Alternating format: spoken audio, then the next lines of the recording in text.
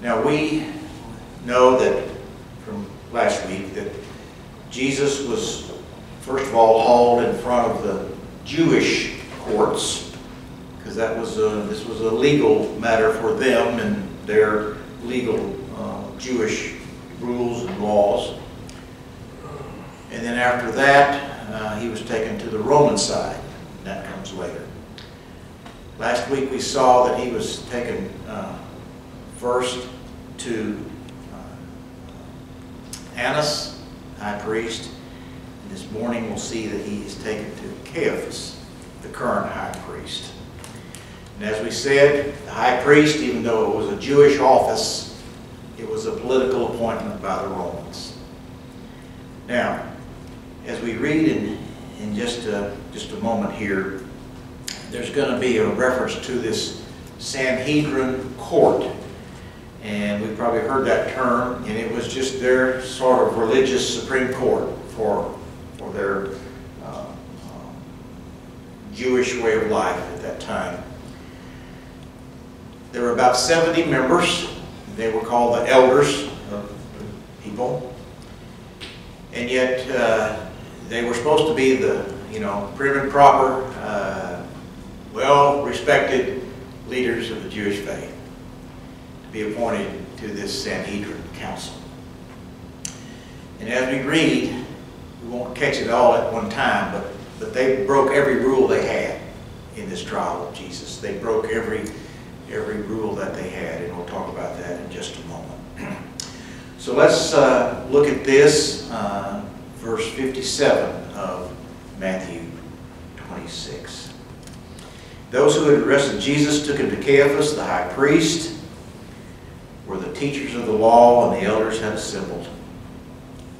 But Peter followed him at a distance, right up to the courtyard of the high priest.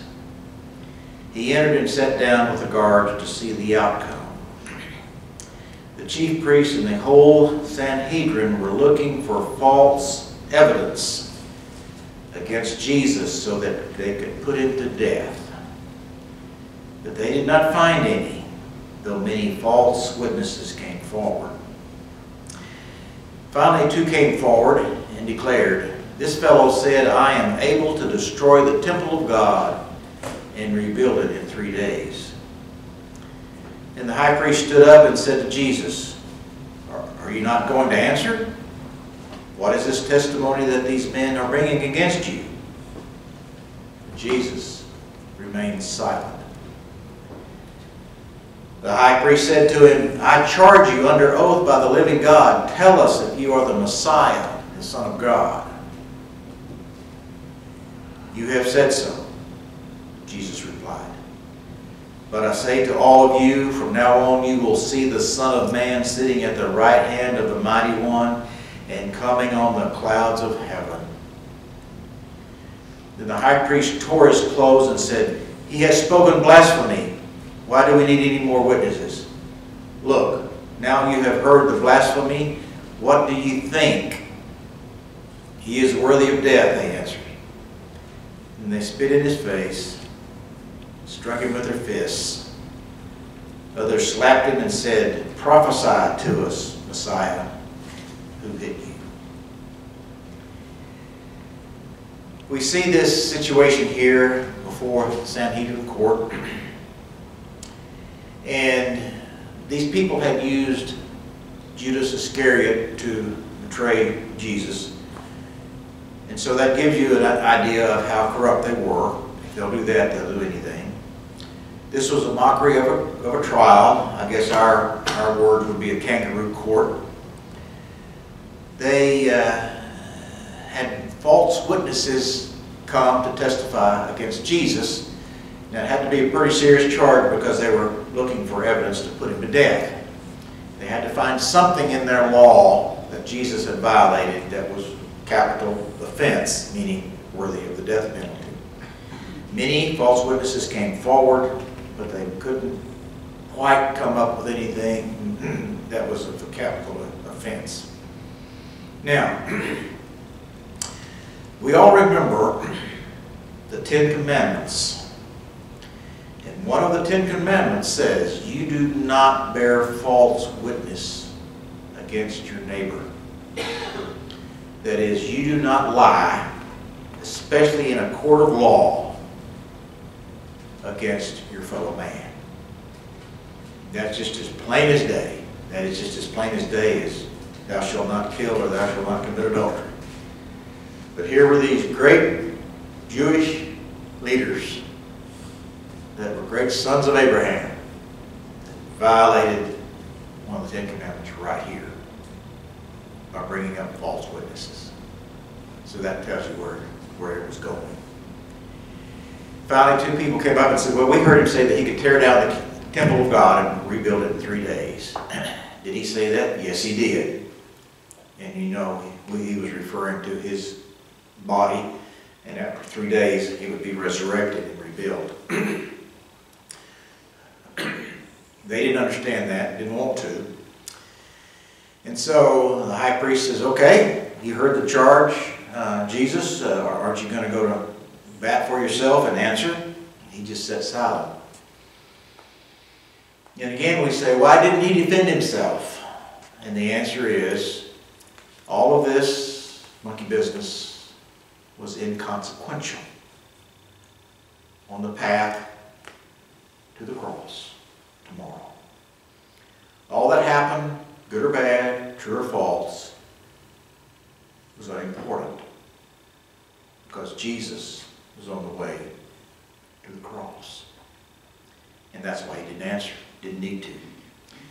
Finally, the high priest said, under oath, I charge you, point blank, tell me, are you the Messiah? And Jesus says, well, you've said so. And then he says, but from now on, you're going to see me see the Son of Man sitting at the right hand of the Mighty One and coming on the clouds of heaven. And that was a quotation from the Old Testament that referred to the Messiah. Jesus says, basically, I am the Messiah. It was a dead ringer. This was their phrase, their concept of what the Messiah would be. At the right hand of God, coming in the clouds of glory. That was Messiah. And Jesus says, I'm he. Therefore, that's why the Jews then said, this is blasphemy. He's equating himself with the Son of God. It's blasphemy. We need to put him to death. What more do we need? It's a done deal. It's over. Let's kill him. And then they begin to abuse him and make fun of him, spit on him. Things that we just can't imagine doing. That's what they did. And mocked him and say, you know, who hit you? Tell us. And all like that. We see this Jewish Sanhedrin council, first of all, wasn't supposed to meet at night. And number two, they were supposed to have at least 23 members before they had any kind of a decision about life and death. It was just a minor thing. They could have less than 23 in attendance. Don't know how many were here. But if you think about it, here it is at nighttime and probably late nighttime, and this rough crowd had gone out and captured Jesus, brought him in. Do you think there were 23 Sanhedrin members here? Probably not. They didn't care. They weren't supposed to be meeting, but anyway, they did anyway. And so it was a mockery of a trial before the Jewish leaders. And so we see all this, and we say, it's sad, it's improper, it was unjust, but it was in the plan of God. All right, we'll pause there. Any comment or question on this appearance before the high priest?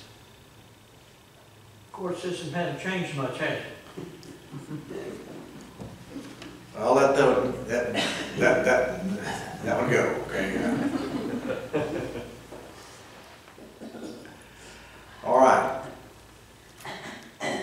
Woven in between the questioning by the high priest is our main topic of the day, and that is the denial of Peter 3 times to say, I don't know this man. I wasn't with him. When we think about this, This is one of the unexplainable things that we struggle with, right? How could this close associate of Jesus that had walked and talked with Jesus for probably 3 years, that was part of the inner circle, the close three, Peter, James, and John, Jesus. How could we see this man, Peter, disowning his Lord?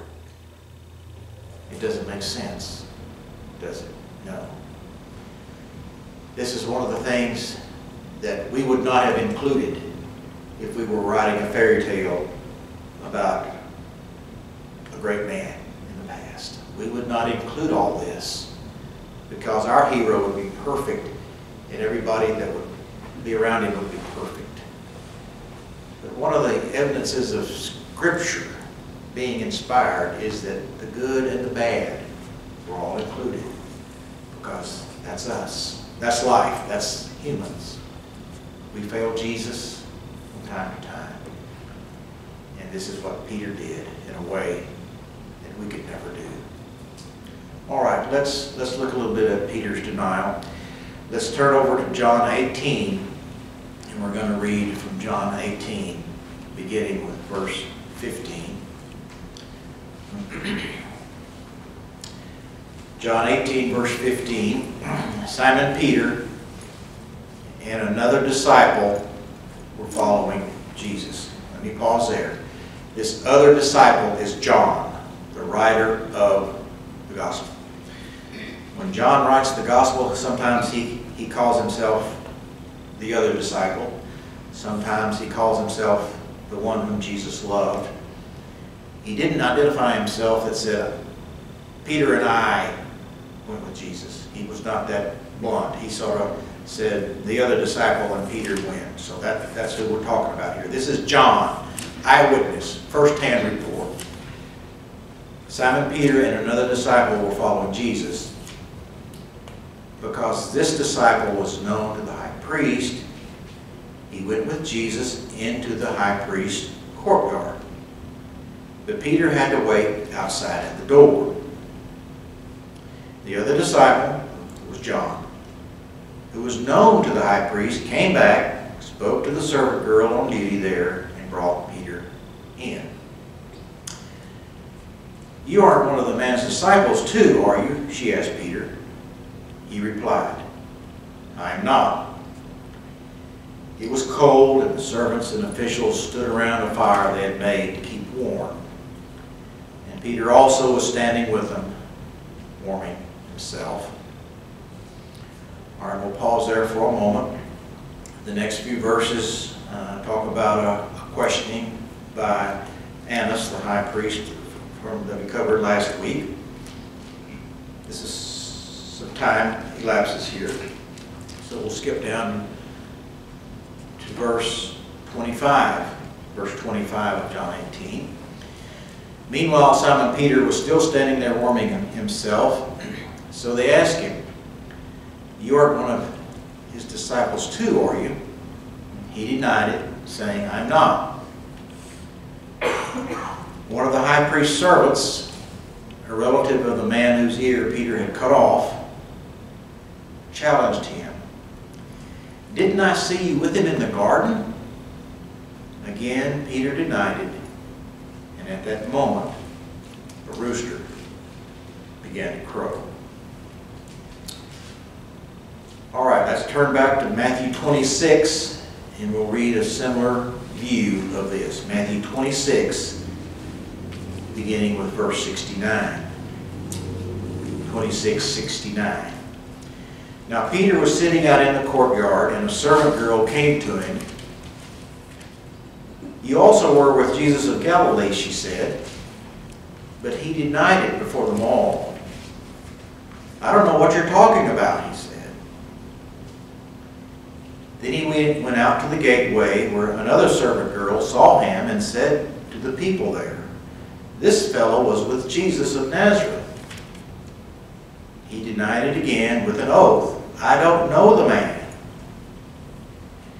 After a little while, those standing there went up to Peter and said, surely you're one of them. Your accent gives you away.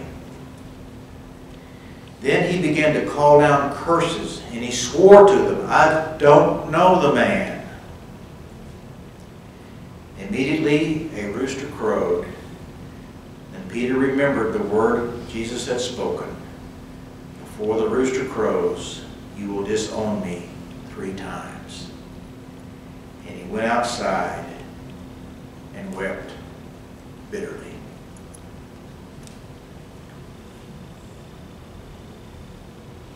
We see this situation here with Jesus and Peter. And we think, Jesus, didn't you see this coming? Well, yes, of course. Since we're in Matthew 26, earlier in the chapter, verse 31, this is where Jesus says, all of you are going to forsake me tonight. You're all going to fall away. And then this is when Peter says, no, if everybody falls away, I never will. This is when Jesus says to Peter, point blank to his face, before the rooster crows, you're going to deny me 3 times. Peter says, no, even if I have to die with you, I will never disown you. I will never deny you. Now, if we knew that our closest friend, our closest buddy, was going to deny us, turn his back on us and stab us in the back, so to speak, within a few hours, we'd be done with him, right? I'm through with you. I don't need you. Leave me alone. But Jesus took Peter with the other 11 into the garden as if everything was normal. Okay? Now, not only that, instead of shunning Peter, remember Peter, James, and John were asked to go with Jesus a little farther when Jesus fell to the ground and prayed. Jesus still wanted Peter with him. Intimate circle, even to the end. Jesus did not turn his back on Peter, didn't shun him or push him aside or ignore him, but he went with Peter along the way. Okay. That's hard for us to understand, right? That's the kind of man Jesus was. To love and be devoted to his people. All right, as this denial starts, we see that John, the writer of the Gospel of John, had some connections. He knew the high priest, and he got Peter in a little bit closer to the action. Peter was curious. Peter was sort of watching, we're told, to see the outcome of all this. So Peter got in through John's vouching for him. He's okay, and all that happened. We see the denials. The first one was sort of soft. Well, I wasn't with him. The second denial was a little bit stronger. No, I don't know what you're talking about. Don't know the man. But the third denial was pretty hardcore. He swears that he never knew the man. Something like, as God is my witness, I don't know the man. Something like that. Or, I swear before God that I do not know this man. And that's serious business. That's deep. That is serious business. And this is what Peter did. It was deliberate. It wasn't a spur-of-the-moment thing. Now, we might think, well, these 3 denials just came right after one another. Bang, bang, bang. Maybe they were gathered around and first denial, then the second denial, the third denial, just in one ball of wax. We read in John, the denial happened, number 1, first. Jesus was interviewed some more, questioned about what he was teaching and all that. and then the other denials after that. Another account that we have says there's about an hour later between the first and the second and third. An hour.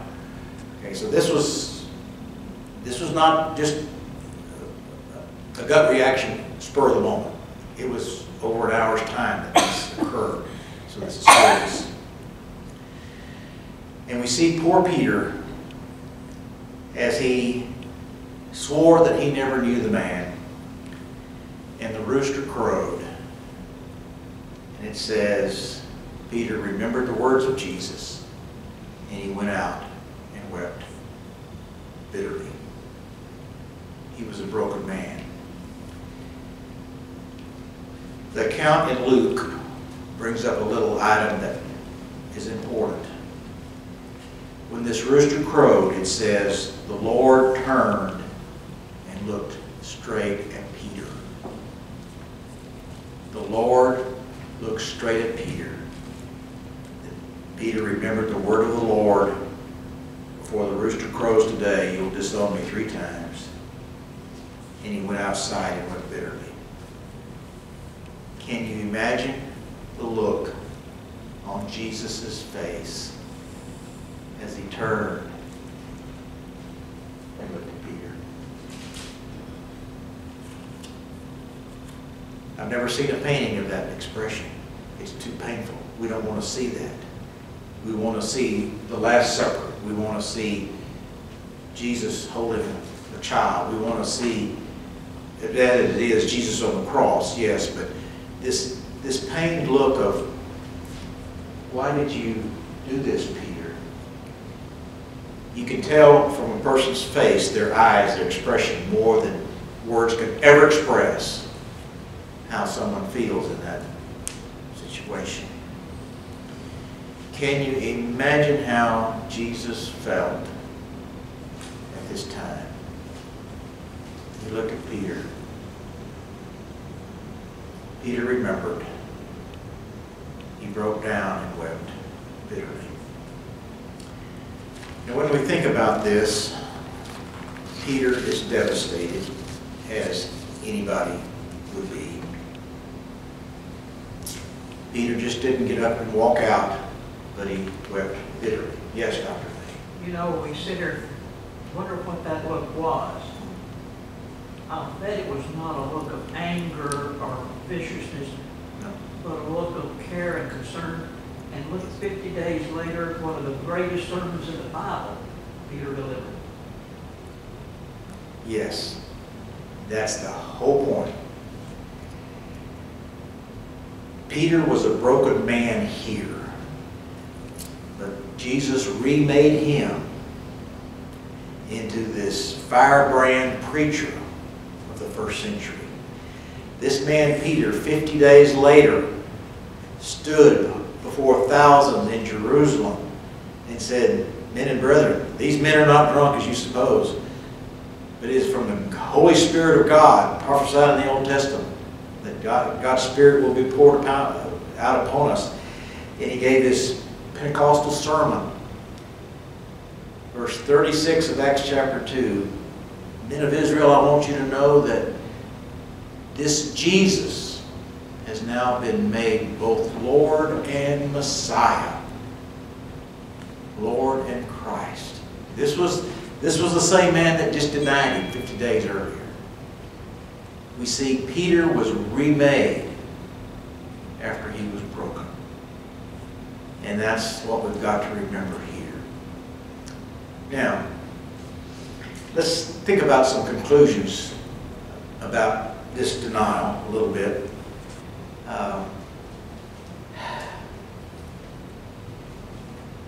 Peter repented. He didn't turn his back on Jesus forever and walk away. He did repent. Yes, it was deliberate denial. But Peter broke down in repentance when his heart was touched. Okay. Now, we ask the question, and it's unanswerable for us. Why and how could Peter do this?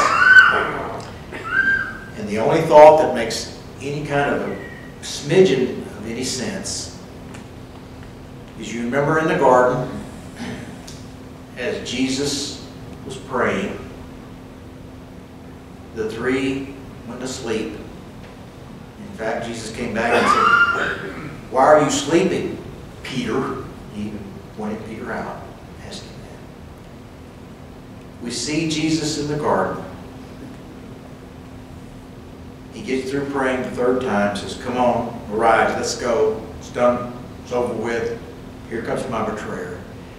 And remember, Peter's the one that gets out his sword and tries to cut somebody's head off, cuts off the ear instead. Jesus puts the ear back on and heals it and said, "Put that sword up, Peter.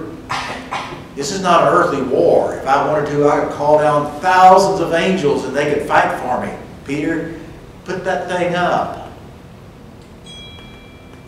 See, Peter was crushed.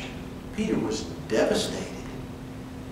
He's thinking, "Come on, Jesus, I'll fight for you. Come on, let's go." Peter says, "No." Jesus says, "No, just put that thing up."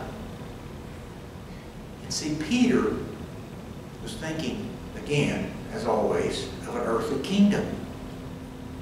Earlier in his ministry, there's a little passage in Matthew where Jesus spoke plainly to his 12 to say, "Look, I'm getting ready to go to Jerusalem. There I'm going to be captured and put on trial and killed, but I'm going to rise on the third day." And Peter said, "No, no, no, Jesus, we're not going to let that happen. That's not going to happen at all." And this is the time when Jesus had to say, "No, get behind me, Satan. You're thinking about worldly things, not the plan of God." Peter could not understand a spiritual kingdom. Peter was looking for an earthly kingdom. And so when he was devastated, he might be thinking, is this really the Messiah or not? Have I been mistaken? Have I been misled? Have I really missed the whole thing? That maybe he's not the Messiah? It could be. That's the only thing that might have gone through Peter's mind. I just thought he was the Messiah. But I'm just so devastated that I have to question myself. And so that's the only reason that is ever thought of that might give a small reason for Peter's actions. And we'll never know. Let me pause there just for a moment. Let me get a drink.